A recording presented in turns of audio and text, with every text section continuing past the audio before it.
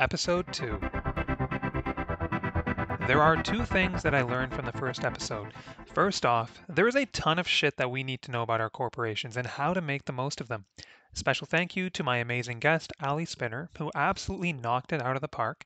And that brings me to my second point. There were probably times in the first episode where I seemed a little bit lethargic compared to my guest. Thank you very much to my listeners who brought that up.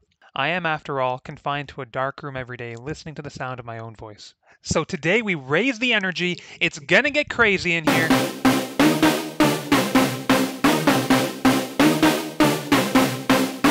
Actually, forget that. Let's just talk about insurance.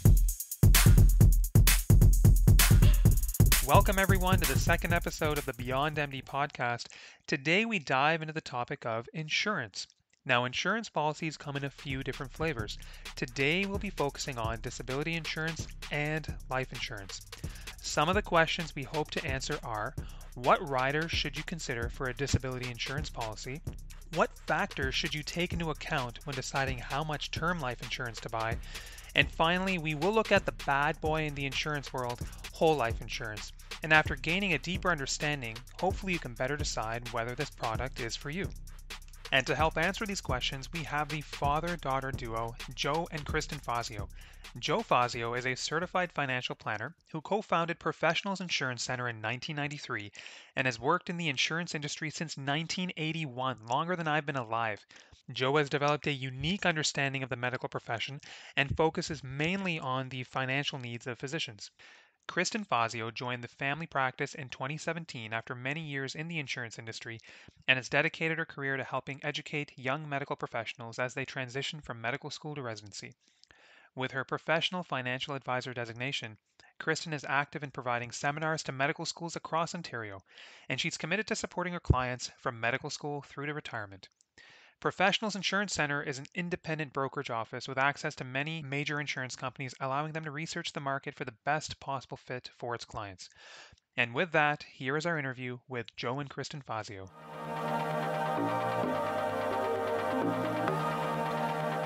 Joe, Kristen, welcome to the podcast. Where does this podcast find you today? Well, today we're working from our offices in Richmond Hill. After working from home for several months, it's nice to get back to a somewhat normal routine. And Kristen is here as well. She'll have a couple of words to Hi say. there. Hi, everyone. Hey guys, really nice to have you both here on the show. And I'm just curious, with COVID right now, all the worry, all the uncertainty, has that created a very busy period for the both of you? In fact, it has. It's funny how everyone's interest in insurance perks during periods like this when there's a lot of uncertainty and they want to make sure that they're well protected in all aspects of life, whether that be through disability, life, critical illness insurance, etc. Everyone is getting summaries of their coverage, wanting to know, okay, how am I looking? Am I okay? Do I need to do anything? Sure. It has been a very, very hectic period because of all this. So it's been very interesting to say the least. And that makes total sense. So because there's a lot of information to get through today, I figure we should just dive right into the questions. Absolutely. Now, Let's do it. New physicians and new professionals, a lot to think about when they start practice. And one of those topics is insurance policies. And one of the questions is, where do they start? There's a lot of talk about life insurance, but to me, I think that probably the risk of disability probably outweighs the risk of outright death. So to me, it almost makes sense to maybe start with disability insurance. And can you maybe just walk us through what should new professionals be prioritizing first? Is disability insurance a good place to start? So you've definitely hit it right on the head. So disability insurance is probably the most prudent and pertinent that you kind of enroll in first. Mm-hmm. It's interesting because I work heavily with young medical professionals. So I go to all the universities across Ontario and I try and educate them on making sure that they are enrolling what's most important upfront. And so I know it's relatively overwhelming with so much information going around about life insurance and future planning, but I always try and teach everybody to take a snapshot of where you are today. So being able to identify what's most important to you right now, and that's where your planning begins. So disability insurance at this point in a young professional's life is, like you said, Yatin, the most important because it's the most likely thing that will happen to them. So when you look at it statistically, 1 in 3 Canadians will become disabled at some point in their working career. Okay. A 35-year-old has a 50% chance of being disabled longer than 90 days. Uh-huh. And the odds of having a long-term disability versus death for someone in the ages of 27 to 37 is 3.3 to 1. Okay. So There you hands go. down, your disability policy is where you should be starting all your planning. Okay, that's really helpful information. And now that we've kind of established that disability insurance is a good place to start, I'd like to jump into a bit more detail. Now, when I was starting off setting up my policy, I was often told that I should just strive for as high a monthly benefit as I can obtain at a reasonable cost at a relatively young age. Now, some of the factors that come into play for me are okay, overall cost of living, mortgage, spousal income. And a figure that I was often quoted was strive for at least 60% of your after tax monthly income. I'm wondering, are there any rules of thumb regarding this? Can you shed some light on this? Absolutely. So, although it's true that acquiring coverage at a young age is prudent to lock in lower premiums, it thereby reduces the need to add coverage at older ages when rates are higher. Right. But in our office, what we do is we take a holistic view on this, and we work with our clients to determine what they need to live on.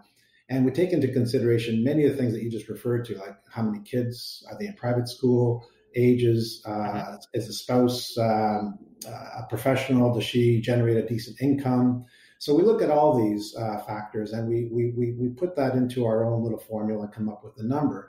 The 60% rule of thumb is common with employer paid group insurance policy. It does not really apply to self-employed professionals. In fact, insurance companies have their own table of what they're prepared to insure at various levels of income. So when you earn more money and your income starts to creep up there, the Yep. percentage is below 60%. It probably gets down to like 40% or less. So bottom line is, we like to insure for what you need. As I said, buying more than what you need initially may make sense long term, but if that's going to strain your finances today, then it's probably not such a good idea. Okay. So again, it's an individualized situation. We look at everyone's financial picture, and then we come up with a recommendation based on those numbers. Okay, and that makes sense. So when I was going through the process, I basically tried to make sure that my key monthly expenses were being covered and topped it up a little bit from there to ensure that I could save a bit for retirement along the way, Yeah, should I become disabled.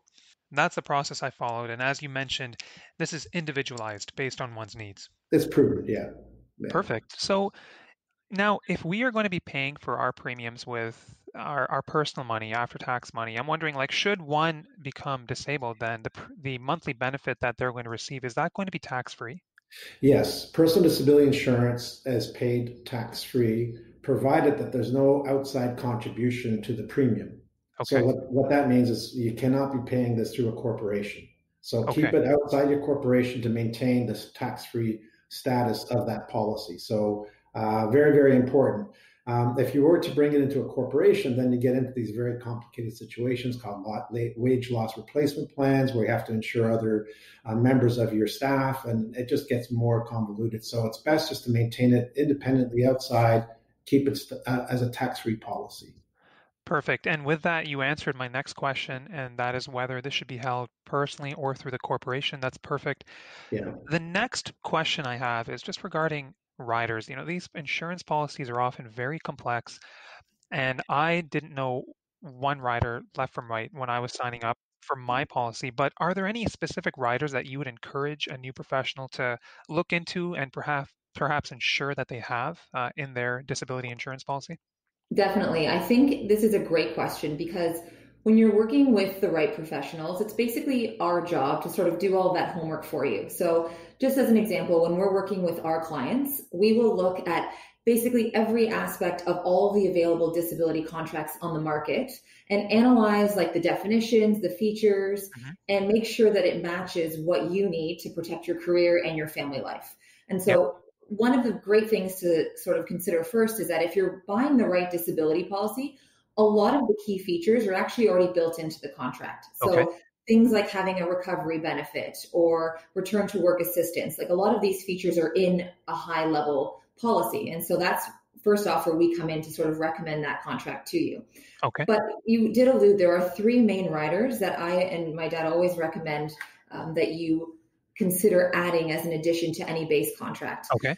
And those three would be your future income option, your cost of living adjustment rider, and your own occupation rider. And so I'll walk through really quickly what each of those mean. And again, like we sort of mentioned in the beginning, all of this is very personal. So there are certain riders that are really meant for specialties and others that perhaps someone like in family medicine, for example, may not be as needed for their protection. So it's always a one-on-one when you're reviewing this. But as a quick overview, your future income option is what allows you to actually increase your disability policy as your career grows. So for someone, like you said, enrolling in this in medical school, transitioning to residency, they're looking at this and saying, okay, I only have a $60,000 income. Right. I need this for when I'm, making in the hundreds. And so how does that sort of transfer? So this future income option allows you to increase your disability benefit to keep pace with your income without ever proving your health. So at no point down the line does the insurance company have the right to say, because you were in a car accident and now you have severe back pain, you're no longer eligible for more coverage. So this secures your ability to get up to $25,000 per month of coverage without ever proving any health requirements, which is so important because if you didn't have a rider, if you wanted to buy more coverage, then again, you run the risk of the insurance company actually declining you. So that to us is first and foremost the most important feature that you add on. Perfect. The second is your cost of living adjustment. This one's quite simple. It works as similarly to the way your future income option works, but it works when you're actually on claim. So this, again, very important when you're young and early in your career, because you have a huge opportunity ahead of you. You have anywhere from 30 to 40 years that you'll be in this career. And what you want to make sure is if you're ever on a long-term claim, so a claim longer than 12 months, that your disability benefit will actually keep up with inflation so that your dollar value today will actually be relevant, in 10 years from now if you're still on a claim. So the way that most contracts work is they will match the index anywhere from 2% to 10% type idea. Okay, interesting. So that's kind of like, it works like a future income option, but instead of while you're working, it's while you're on claim. Perfect. And last is your own occupation. This one is where it's sort of unique to what you're specialized in. And so at our office, we usually recommend anybody in a specialty should consider getting this rider. Anyone sort of in family medicine or psychiatry, it's probably not as valuable. Still something they can consider adding on, but perhaps if we talk about it one-on-one, it doesn't really fit their needs. So your own occupation, how it works is that the standard disability contract, it states that if you were ever unable to perform the essential tasks of your job and you were not working elsewhere, then you would receive your full disability benefit. When you add the own occupation rider on, it changes the definition to now read, if you were unable to perform the essential tasks of your job. And it removes you working elsewhere.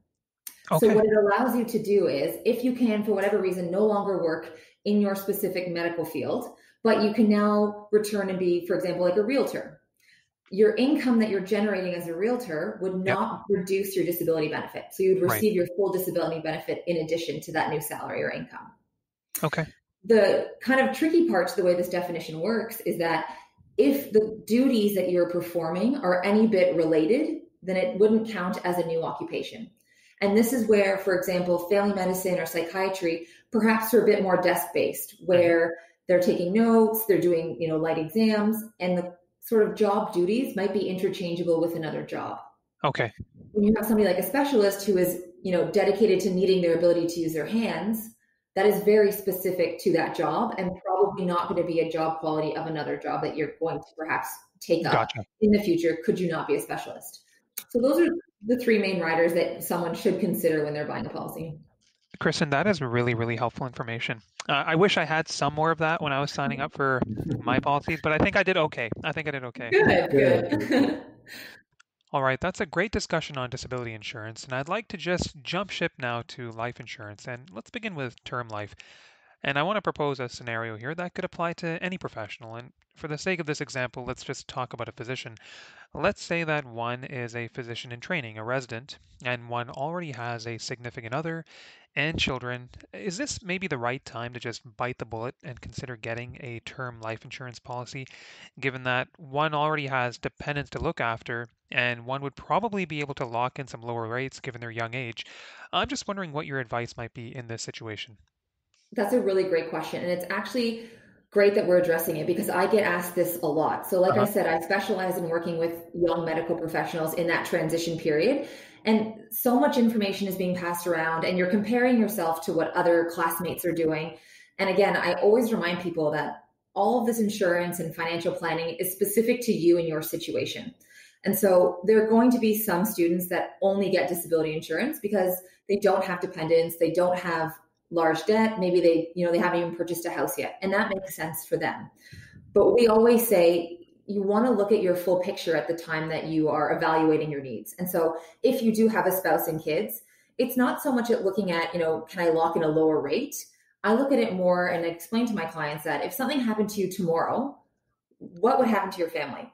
And if you can wake up the next day and say, oh my gosh, like they would be in a really bad situation if I passed away, that's the trigger for needing life insurance. Okay. And so I would say about 10% of our client base on average will buy both disability and life insurance at the same time because exactly like you said, they have spouses, they have kids, they've bought a house, and there's a need for it. When you're looking at kind of buying it when you're younger, when it comes to life insurance, the rates don't fluctuate as rapidly as a disability policy. So somebody buying it, starting into residency, you can get a term 10 policy for $1 million and it would cost you like $27 a month. Like it's quite affordable. Yeah. But it should be more looked at from the position of protecting yourself and, securing against risk than the idea of the rate locking it in kind of thing. Yeah, Kristen, I think that's a really good discussion because you're helping to remind us that insurance is for the individual and one size doesn't necessarily fit all. And I definitely agree with all of that. So just taking this one step further, let's say one is opting to sign up for a term life policy and one has to decide, well, how much coverage do I go for? So, I mean, the factors that come to mind for me are if something was to happen to me, what would I want coverage for? Well, I'd certainly want to cover the house. I would want to make sure that the kids have a good university education. And then I'd want to make sure that the day to day was covered for my wife. And I'd also want to enable a smooth retirement for her. But I can tell you that when I was going through the process, I was often reminded that, listen, you should strive to cover a certain multiple of your income because you want to protect your income. And that multiple was often in the range of 6 to 7 times to 10 times income. And I can understand that reasoning, but for me, I'm just wondering how much of a priority that is. So perhaps we can speak about the factors that we need to take into account when deciding for the amount of coverage in our term life policy. Absolutely, yeah. And you're on the right path there with your thoughts. I mean, when we look at life insurance and the amount that's required, to suggest to someone that 10 times your earnings is a rule of thumb that you should follow is totally inaccurate. Everyone has different levels of debt. Everyone has different family structures. So there's so many different components to this that we have to sort of break it down and determine what's best for that individual.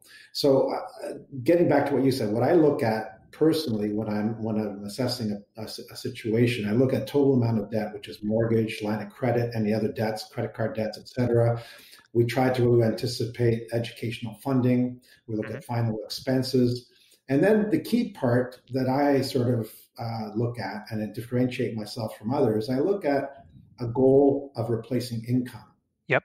So in other words, if the deceased individual is contributing, I don't know, $20,000 a month to the family household, but we want to protect 10 of it because now we don't need as much, but we need to have at least $10,000 per month to continue on while that person's not with us. So what we try to do is determine how much capital will be required to produce a $10,000 per month income. Right. So that gives me a number of factors that we add together. So we need the capital needed to generate an income. We look at the total debt picture. We look at educational costs, final expenses. We add all this up. Now, from that, what we have to do, to be fair, we have to deduct assets because that's part of your insurance. So you may have a corporation with $1 million in it. Well, at the end of the day, that $1 million is your little hedge, your little insurance policy as well. So we subtract from that total number the amount of assets that you have that could be converted into cash. I tend to suggest that not touching the non-registered investment, or only non-registered investment, not registered, because obviously registered investments will be needed for retirement purposes, right? So we want to continue on that strategy. Yep. And then from that number, we would subtract any other insurance contracts that are in place. And then we come up with a final target number that we should be looking at. So and it's variable. I mean, in some cases, I've seen it where it's only like 2 times income, and others where it's closer to 10. So it all depends. But I think you're right. We have to look at the whole picture and determine what that person needs.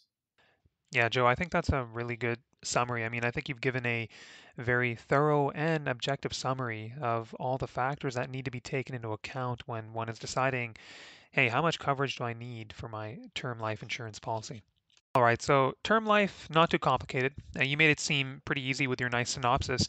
Now let's move over to whole life insurance. And rather than me confuse our listeners about this product, why don't you sum up whole life insurance and speak to me as if I had no idea about what whole life insurance involves? This is whole life insurance for dummies. The floor is yours. All right, so this is a fun topic. It is complicated, but I think to sort of simplify the approach, what I want to do is sort of break down life insurance into the 4 main categories that we deal with, every day. Yep. We already touched on one, which is term insurance. So term insurance is very, very specific. It's a low cost. We call it temporary insurance because it's designed to meet the family and financial obligations that tend to diminish over time. Yep. Premiums are low and allows you to buy large volumes. So there is no cash value with a term insurance contract. It simply pays in the event of death. So premiums do escalate on term insurance contracts, and they escalate based on the duration chosen. So in other words, if you pick a 10-year term, that means your cost will increase every 10 years, Okay. 20 years, every 20 years. The good thing today, though, that is new, like I've been in this business for a while, we have term insurance policies that have durations of 10 to 40 years. So if you're 30 years old and you want to buy a policy that's going to guarantee the cost all the way through to age 70, you can do that. Which allows for some really strategic planning in terms of, okay, my mortgage is a 25-year term. I'm going to buy a 25-year life insurance policy earmarked for that mortgage. And then you buy other for your kids, et cetera. So term insurance policies are great for young families that have substantial needs. So that's term insurance, a very simple product.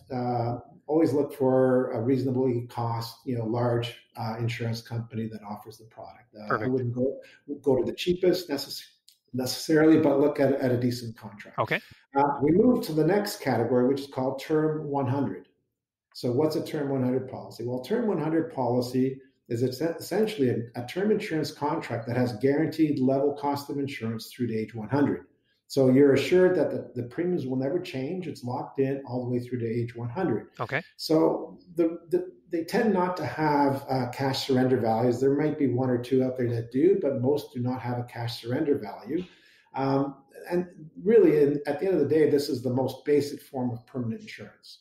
So where this is useful is where a person wants to guarantee and ensure that they have enough coverage to fund final expenses. Okay. So you have someone who's, maybe doesn't have a lot of assets, but they don't want to leave a burden on their family for final expense costs. So essentially, this is an ideal fit for that market. Now we get to the last 2 products, which is where we get complicated. So we have the whole life participating policies and universal life policies. Both these types of policies are really, really important for estate planning issues. And when they're designed properly on a joint last to die format, what that means is we insure husband and wife under one contract where the death benefits paid on the final death. It really helps to create a very sizable estate and to to mitigate taxes on the estate. Right. So oftentimes we get asked, okay, what's the main difference between participating life insurance and universal life? Well, the main difference is participating policies, they bundle the insurance charges and investment component into one premium. Okay. You don't have a choice in selecting, I want to pay X dollars. No, you don't do that. The other thing that distinguishes it from universal life is that the investment decisions are made for you. There's an investment team that manages what we call a PAR account, a participating account. Okay. So in this account, they hold on to probably 40 to 50% bonds. maybe 15 to 20% equities, mortgages, private placements, and other types of investments. So they have a team and they run it much like a pension plan where they're always monitoring it. So these are conservative plans. Okay. They've paid dividends annually since day one. They've never missed paying a dividend.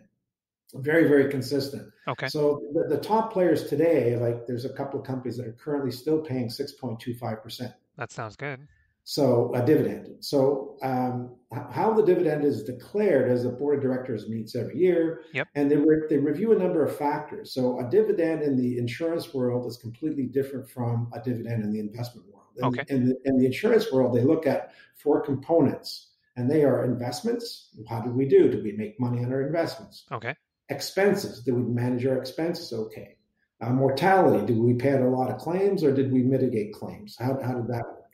And then persistency. So they look at how many policies have lapsed and how much of that premium can be used to fund the policies that are currently in effect. So that's what a dividend is in terms of how it's declared.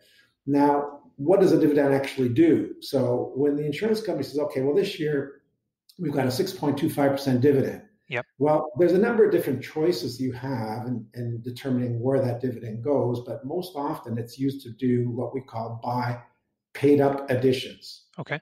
So what's a paid up addition? So let's say you start off with $1 million policy. Yep. And now they say, well, we have a 6.5% dividend.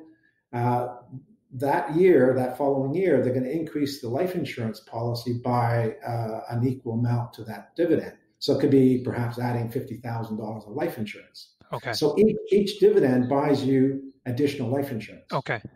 And so that's how you have a growing, escalating death benefit. So by the time the policy matures or pays out, perhaps it started off at $1 million, but it may end up being $2.5 to $3 million when it's said and done. Got it. And that's by way of dividends. They keep on escalating. So that is sort of the way the participating contracts work. Now, universal life, on the other hand, it's completely the opposite. It unbundles the premium. So you know what the cost of insurance is, which is usually referred to as the minimum premium, and it allows you to contribute up to a maximum premium. Okay. So the premium that you deposit in excess of the minimum rate is invested at your discretion into various investment options that are available within the policy. And they tend to be mostly like mutual funds, index-linked accounts, managed portfolios, et cetera. Okay.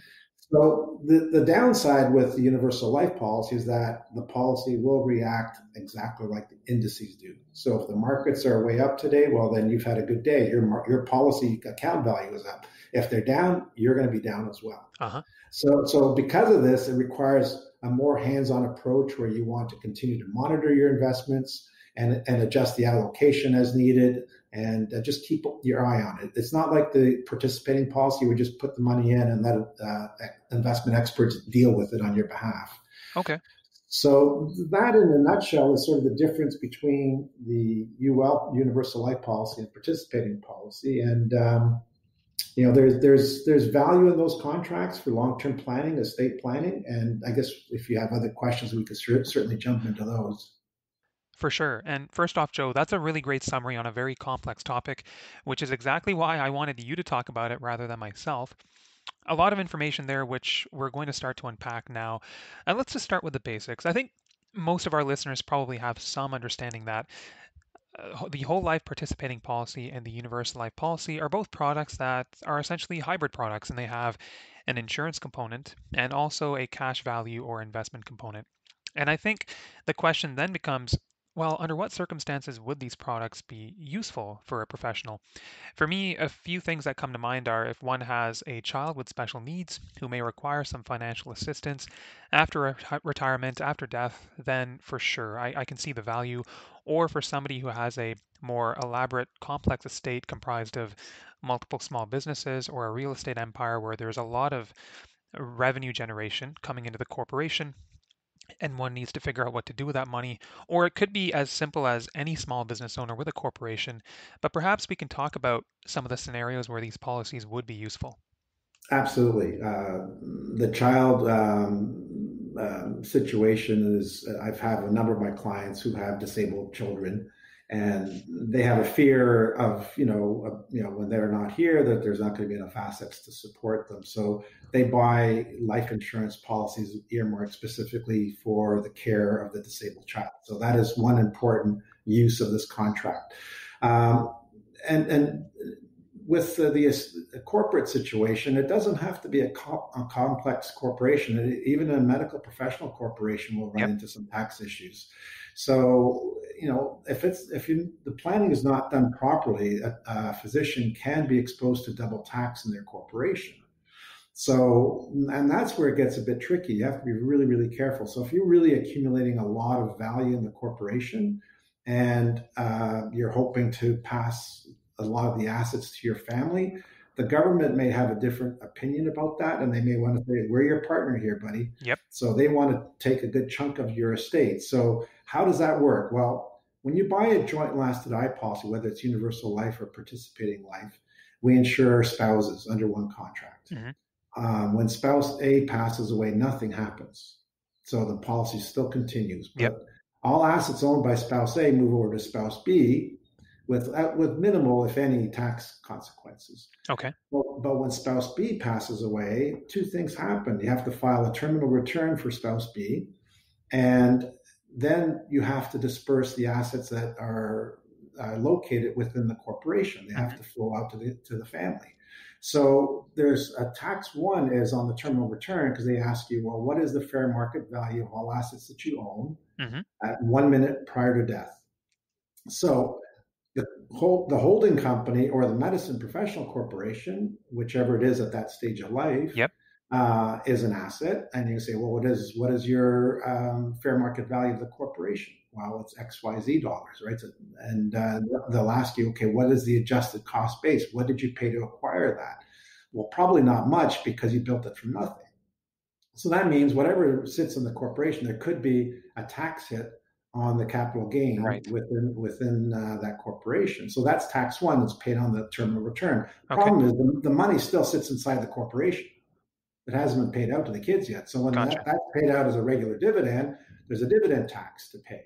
Okay, gotcha. So those are the two possibilities. I mean, there are some planning mechanisms that you could work around that. Okay. And insurance is one of the things that they use to help mitigate the tax in that event. So because the life insurance policy, what we say is, well, you have all this, if you have surplus capital in your corporation and you don't need that money, but you're investing and you still have a bit left over, and you move some of that premium dollars, move some of those dollars to a premium for life insurance. Well, what you're doing is you're shifting assets from the taxable side of your corporate ledger to the tax-free side of your ledger. Yeah, that can be helpful. So it can be used for, like you said, small businesses and supporting disabled children. Absolutely perfect use. Okay. Now, I've always found I've always found that these policies are somewhat a polarizing topic, because I have some colleagues who just swear by them, and other people who are quite nervous and obviously take a lot of time to decide whether to enroll. But and part of that, I think, is the cost associated with them. The monthly premium is a lot higher than term life, and I'm wondering, is there a minimum monthly premium that one can expect? I've heard of some people paying as little as 1,000 or 2,000 a month, other people paying 8,000 to 10,000 a month in premiums, or is there a sweet spot? Can you touch on that a little bit? Yeah, it depends. Again, if you're buying a par policy, usually what they do, planners out there, they say, well, if you've got $50,000 of surplus in your corporation, let's just move $50,000 into the policy. Mm-hmm.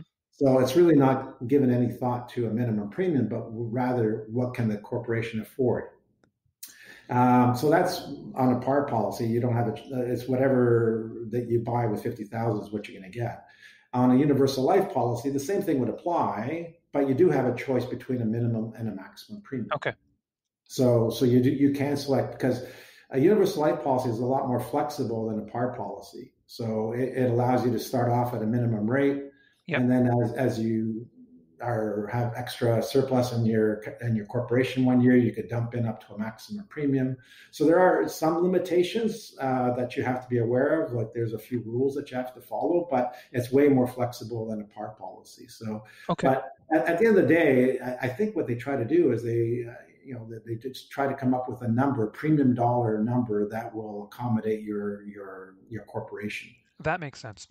So really, it's what you're comfortable with. So yeah, so that person that was paying 1 to 2,000, that's all that they wanted to spend, and that's was fair, and it will get them a lot less in terms of face value life insurance, but um, the person paying 8 to 10,000 is going to get a lot more coverage. Okay, so you just highlighted one of the key differences between the whole life participating policy or the PAR policy and the universal life policy in the sense that the latter offers more flexibility in terms of contribution. So if one's financial picture changes and there are more funds in the corporation, which is a good problem to have, then if there's a desire to Yeah. do so, one could move some of that money into the universal life policy. And this brings me to my next point. I think there's often some hesitation for professionals to pursue these insurance policies because there's often a widespread belief that they are not flexible. So you already touched on one way in which the universal life policy offers some flexibility. And many people also believe that, hey, listen, if I'm going to be putting in thousands of dollars every month, essentially equivalent to my mortgage, into a life insurance policy, then I should have the ability to decide where that money is being invested. So just kind of remind us again that the universal life policy offers some of that flexibility in choosing your investments, whereas the PAR policies do not, correct? Yes, with universal life, 100%. Par policies, no, you have Okay. no choice at all. Okay, fair enough. Yeah. Now, after doing some reading and talking to a few people, some seem to mention that for the cash portion of the account, that it can often take some time for that portion to actually generate some positive returns. Some of the numbers that were thrown at me were, maybe it can take 10 to 15 years. I'm wondering, based on your knowledge and your experience, is this true? And if so, why is this the case? Yeah, it depends on the product chosen. Okay, once you sort of dig down into participating policies, there's two versions of it. One is called an estate creator, the other is called a wealth creator. Okay. So they both have different objectives. The estate creator focuses on providing more assets at the far end as opposed to early on in the contract. Okay. Whereas the wealth accumulator tries to build cash values early on in the policy, and they're meant for business people who need to access that cash for business purposes early on. So if you look at the estate creator, it will probably take a good 10 years before you start seeing positive cash flow. Okay. And part of the reason is that it doesn't matter what insurance contract you buy. Most contracts out there, the break-even point for insurance companies is about 7 to 8 years. Okay. And that's just to basically deal with all the acquisition costs and so on, the underwriting, the expenses of the employees, et cetera, et cetera. So it's a 7 to 8 year break-even point. And so you'll see like a lag there, and that's part of the reason for it. So it takes 10 to 15 years to start generating those positive returns, yes. Okay, let's take the topic of returns a little bit further. So I'd like to propose a two-part question here. So first part is, and I suppose the first part applies more to the PAR policies, but with these policies, is there any guaranteed return that one can expect? And then part two, what's a reasonable expected return on an annual basis over the lifetime of a policy? I've heard numbers like 4 to 5%. Is this accurate? And how might this compare to the returns that one would expect through a moderate risk equity portfolio? Let's just assume 6% for the latter. So just looking for a little bit more information on what kind of returns we can expect. Okay, well, with universal life and par policies, no guarantees. So there's no guaranteed expected rate of return. Okay. It's whatever the markets and what you're invested in is whatever they produce that is what you're going to get on a universal life policy. A par policy is dependent on the dividend declared annually. So historically, they've always paid a dividend. Mm-hmm. The dividend rate has been coming down. Quite frankly, because interest rates are low. Insurance companies do not like low interest rates because a lot of their products are predicated on assumptions based on expected return. And right now, the bond market is not really attractive. So they're really tight in terms of coming up with different yield strategies. So the bottom line is the current dividend scale has been reducing. Mm-hmm. To tell you what's going to happen 5, 10 years from now, I don't have an answer to that. I mean, based on, obviously the huge deficits that we're accumulating with COVID and so on, interest rates are likely to stay low for a while, Right. which will probably be a negative. But On the universal life side, because you have the ability to select different options, like there's a company out there with over 200 investment options. And to give you an idea, some of them in the last 5 years, if you were invested in one of the NASDAQ or tech Yep. indexes, Yep. you'd be getting 20% returns. Right. On the other hand, if you went into oil and gas, you'd be minus 8%. Right.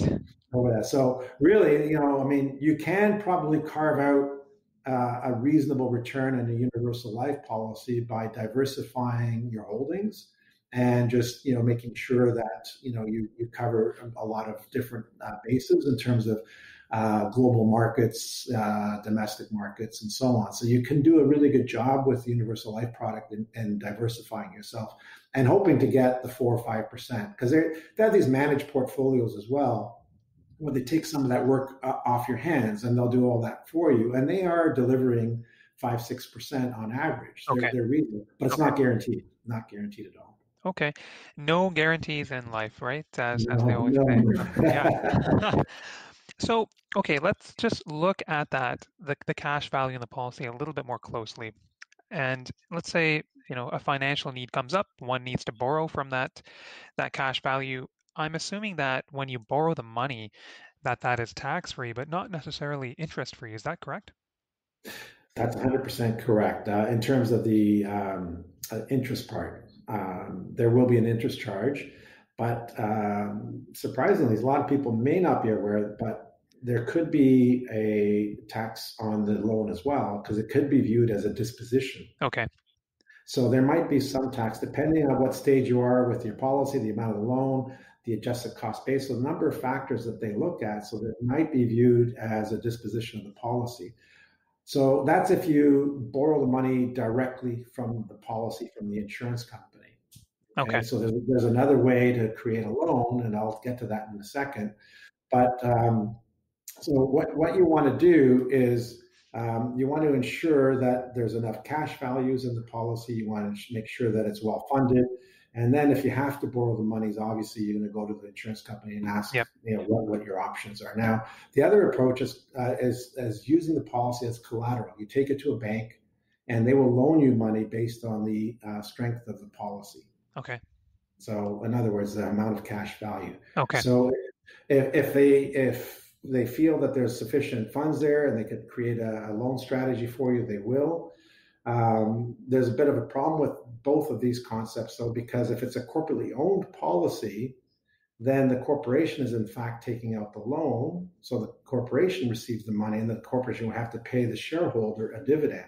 Right. So it diminishes the value further.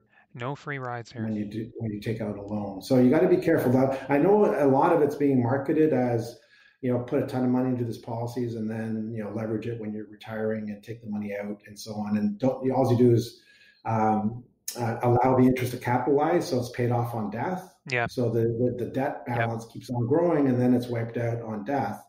But you got to be careful with that. There's a lot of things that could change, and I think one of the things that concerns me is the government's appetite for taxes. Right. I think there'll be a greater propensity going forward to start shutting more loopholes. And this could be viewed as a strategy meant for the wealthy, and the government doesn't like that. So I think that there could be. That's my position on it. But who knows? I'd rather not take a risk and say my strategy is simply to use the policy as a loan strategy. So.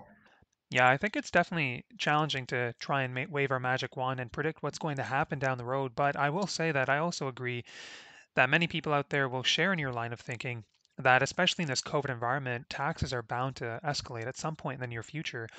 Okay, so now that we've picked away at whole life insurance for a little bit and gained a bit of a deeper understanding, one may start to think, is this product right for me? And I think there are a few ways to go about it. One approach I find to be a bit more balanced, and that is simply to view whole life and universal life as a way to diversify money. So this is in addition to the RRSP, the TFSA, and the corporate investing account. Another approach, which I personally find a little bit more extreme, is to just say, okay, I'm going to dump as much money as possible into the whole life account in an effort to shelter funds from taxes. While that's partially true, I find it to be a little bit more extreme. So I tend to adhere more to the former approach and view whole life as a way to diversify money if one has the means to do so. And I'm just wondering, do you agree with this? I do. I don't like to put all my eggs in one basket. I like to have lots of baskets working for me. And so life insurance is one of those baskets in the corporation. Okay. And the way I look at it, I look at this as an efficient estate transfer, a tax efficient way of transferring your estate to the next generation. There's so few ways of transferring funds from this generation to the next. There's not much available other than a principal residence. Life insurance is next in line, and so it allows you to move money tax efficiently to your kids. So, I agree with your approach. I would I would still take advantage of the RSP, TFSA, do all those things. And if you have some extra funds remaining, then you should consider adding a either universal life or participating policy into your corporation. It will deliver good results in the far end on the second death. It could probably multiply the amount of value that's going out to the kids. And I've seen situations where it's like 3.5 times the value if you had left that money just in the Okay. normal avenues within the corporation investment pool. Wow. So it can leverage into money, but it's not for you; it's for the kids. So Right, that's right. keep in mind. A tax efficient way to transfer to the next generation. That is a really nice way of summarizing a very complex topic. And which may not be so bad, by the way, because there is a notion out there that with COVID and all the relief spending that our government has provided, which some of it is certainly warranted, but it's also felt that there are going to be downsides to this. And one of the main downsides being that the financial and investment landscape for the next generation, for our kids, will be dampened by all this relief spending currently. So with that in mind, transferring some to the next generation may not be a bad idea. Now for my final question on whole life insurance. And my introduction to this topic was through a book called The White Coat Investor. It's written by an emergency physician in the United States who is very knowledgeable, very well versed in a wide range of financial topics. And while a lot of the lingo in the book is based on the US system, I do think that a lot of the principles do apply here. But he mentions in his book that many of the whole life insurance policies are eventually canceled by the policyholder. And that could be due to a variety of reasons. Maybe life just catches up with you and you're no longer able to readily afford the premiums, or you just weren't getting the returns that you had hoped for. And he mentions that upwards of 50% of these policies are often canceled, which to me seems like a high number, but I wanted to ask you, based on your experience, have you found this to at all be true? Not at all. I find people who get into these contracts that have value in the long term hang on to them. Okay. And in fact, up until 4 years ago, when a lot of my clients would bought these contracts personally because corporations were not, around and, pre what 204 when you were allowed to incorporate. So from 204 onwards, we started moving these personally held policies into the corporation. So essentially, it was a transfer of ownership, and these physicians were getting a windfall because the fair market value of these contracts was massive and compared to what the premiums they paid into them. Yep. So they were able to extract money to the corporation tax free, Okay.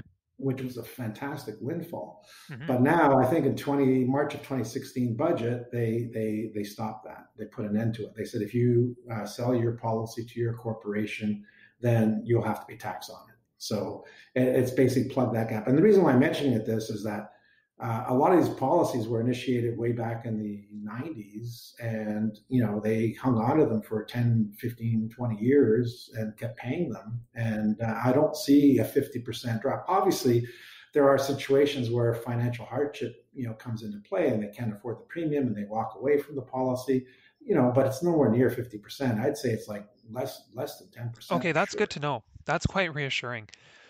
So my next question is probably more relevant to professionals later on in their careers. And when you look at all these insurance products, so disability insurance, life insurance, and critical illness, which I know we don't really have time to tackle today, but the total cost of all these products is not insignificant. And I'm sure one eventually reaches a stage in their career where insurance coverage is probably not as necessary. So I'm wondering, when is it a reasonable time to consider dropping some of these products? And the answer to this may simply be, hey, when you've reached financial independence, but perhaps there are some other considerations as well. And I'm wondering if you can just shed some light on this. Well, I, I look at dropping term insurance when debt is gone, kids are all growing up and self-sufficient, and there's enough assets for the surviving spouse to live on. So term insurance over time will price you out. That's what it's designed to do. It's Yep. designed to make it painful so that you're not renewing, so the insurance companies don't have to pay out a death claim. So at the end of the day, you will be terminating your term insurance policy, likely, 25 to 30 years out for sure. Okay. Okay. So that's at one point. Now the permanent insurance policy, as we just talked about, the PAR policy, universal life policies, you're not going to cancel those because you put too much money into them. Yep. So it wouldn't be prudent to just walk away from all that premium and try to cash out and pay tax on that money and so on. So essentially, you want to hang on to those for as long as you can and try to stick to the original strategy. Okay. In terms of disability insurance, as you approach retirement and you're no longer working 30 hours per week, that's the requirement of these contracts. You have to be working full time, Okay. which is defined as 30 hours per week. So if you can't manage to work 30 hours per week, you should probably terminate the contract. Okay. Or in some situations, there are some contracts that allow conversion to long-term care, which is another topic. Mm-hmm. But that could be a worthwhile topic to look into for that individual who has the ability to do so. So Okay. converting. So yeah, eventually you're going to wind down disability, term life insurance. Critical illness usually comes to an end as well. Okay. Typically 75 is when most will come to an end, and Okay. some are 10 or 20-year terms, so they'll all come to an end. Okay, Joe, thank you for your candid answer on that. And finally, guys, insurance is often a daunting topic for professionals. Is there any advice that you'd like to leave our listeners with? I definitely think that there's so much value in starting this planning out when you're younger. Yep. As a young professional myself, I'm an advocate to making sure that from day one into your career that you're setting yourself up for success. So making sure that you're partnering with the right sort of advisors who can work with you and grow with you through your career so that all these decisions are, made together and that you don't feel that you're left on your own to try and sort through the, like you said, insane world of insurance and finance. But taking that sort of burden on early will make the rest of your career a lot smoother. Instead of trying to play catch up when you're halfway through your career and haven't put in place the right programs, for sure. For sure, Kristen. I think that is very wise advice. And now I want to take a moment to thank both of you for taking the time to be with us today. I think that you both did a fantastic job at simplifying a very complicated topic. And I think that for anybody who's taken that next step at looking at insurance policies, they can really benefit from the content that you provided. So thank you once again. Well, thank you, Yatin. We enjoyed the opportunity to speak with you and with your listener base, and we look forward to having other conversations down the road as well. Okay, so there you have it, our interview with Joe Fazio and Kristen Fazio from Professionals Insurance Center in Richmond Hill. You can Google Professionals Insurance Center and get access to their contact info. They are a very knowledgeable resource on insurance. So full disclosure, the content in this episode is so far beyond the knowledge I had when I was signing up for my policies in 2017. So if you're looking for an insurance policy, I hope the information in this episode can help guide you along the right path. Now, somebody recently asked me about the title of the podcast, and I said Beyond MD is meant to help physicians gain a deeper understanding on financial topics that will hopefully help us get ahead outside the workplace. And then it dawned on me that Beyond MD goes beyond physicians, in the sense that I really believe the topics we're covering now and will in upcoming episodes should be relevant to professionals outside of medicine as well. So if you like what you're hearing, feel free to subscribe and spread the love to any medical and non-medical professionals. Remember, we are all in this together. So that's it for today. Until next time when we talk more about our corporations, hope you can join us. Take care, everyone. Stay safe.